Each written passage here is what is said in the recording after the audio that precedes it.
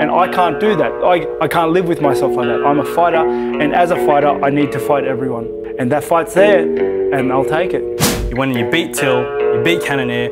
Paulo Costa, with full respect to the man, he's essentially where you were 2 fights ago. Why are you taking this fight? I was in a tricky position of just waiting, which didn't appeal to me. I don't want to wait. I'm in the fight game. I want to fight. I like it. It's what I like doing.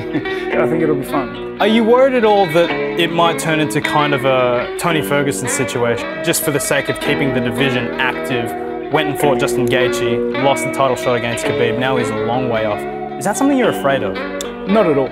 Honestly, not at all. I don't like playing the game. I don't like strategically placing myself somewhere in the division with strategic fights for the fastest way to get to the goal.